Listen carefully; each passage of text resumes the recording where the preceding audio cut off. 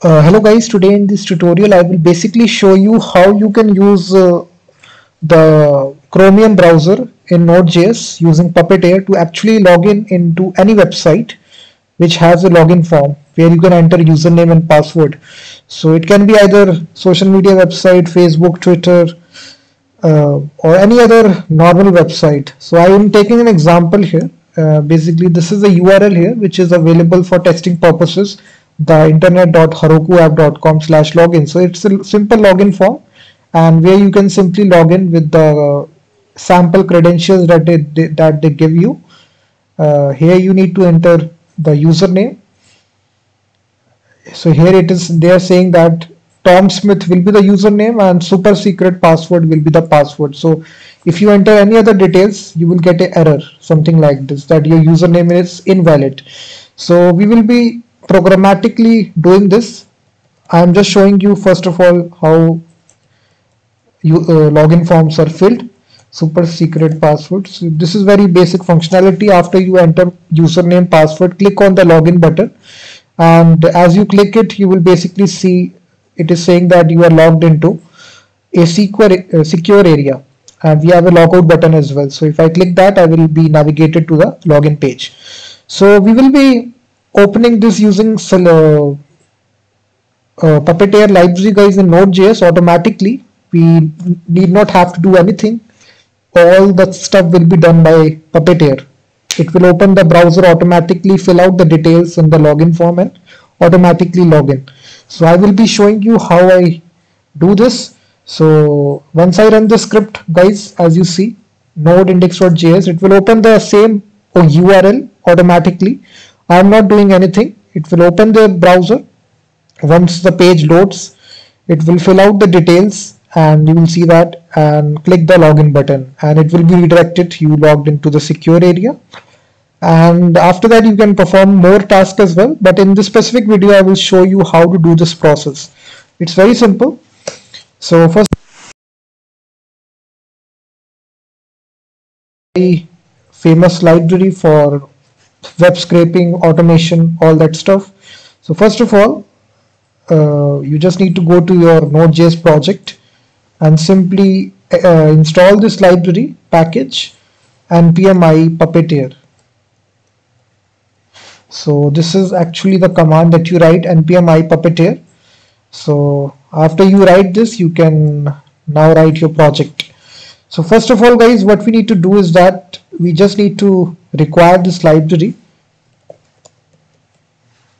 So we just need to require this library. So let me just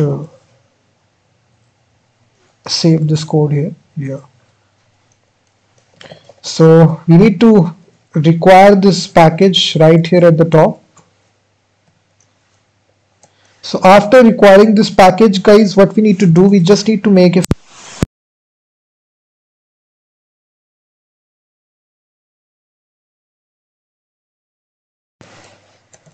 login form, and here you will receive the username and the password, whatever username password that you need to write.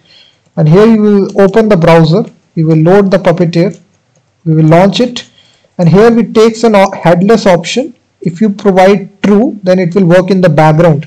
If you provide false, then the browser will open. You can see the browser opening. So I need to see the browser opening, and then here I will load the page. The browser will open a new page. In order to open a new page, new window, we will use this function, and then we will write all the code in a try catch block so that if any sort of error take place, we can console log the error. After that, we just need to navigate to that login page. So await, we will go to that page. So here you need to provide the URL of your login form. So this can be any URL, this can be any website login form. I'm just taking for testing purposes this website, and after that we just need to wait for the form selector.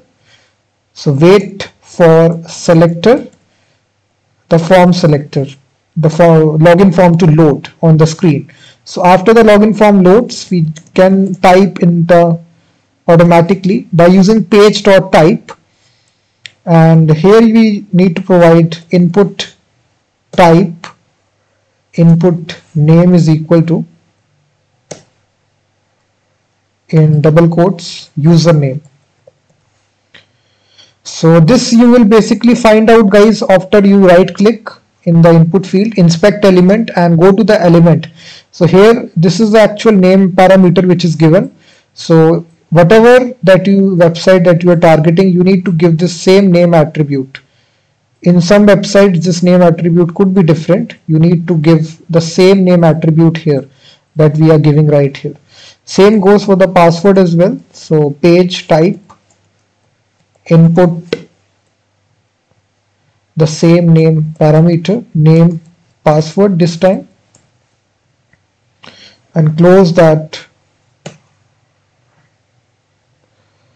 And the second argument, guys, is the actual value that we need to write. We need to write the actual username in the second argument and the actual password. So here you will just write that. And now after writing these two things, we now need to submit the form. And now to submit this, we will click the button automatically. So page.click, this is a method that we will use. And after that, we will again target the actual button by using this selector. So these are normal selector, guys, that you used in HTML, CSS. So we are actually using those selectors. These are simple vanilla JavaScript selectors here, DOM selectors. Button type submit. We need to click this button. After that, we just need to wait for the navigation. Wait for navigation. That's all. So based upon that, you can even check that if the user has logged in or not based upon the condition. If you want to develop this application even more, then you can have some more conditions that if you can show the logout button based upon whether the user has logged in or not. So this you can do that based upon the conditions, if the user has logged in or not. If the user has logged in, then we can console log that login successful. So this will be a Boolean parameter, either true, false, or, and we can finally here close the browser, browser.close, that's all. So this basically here, when we call this function automate login form, we will pass the username Tom Smith and the password, which was super secret password. So here you will pass your own details, username, password. So if you now see, guys, it will now open that browser, that unique URL login form. It will fill out the details and you will be redirected to the login page. You are logged in a secure area. We will see this logout button like this. So in this way, guys, basically you can log in into any form in the internet using Puppeteer library in Node.js. You can automate this process without having to manually write the details and then do this tedious process of going to the website, filling out the details. So you can do this using Puppeteer. So thank you very much, guys, for watching this video. Please hit that like button, subscribe the channel, and I will be seeing you in the next one.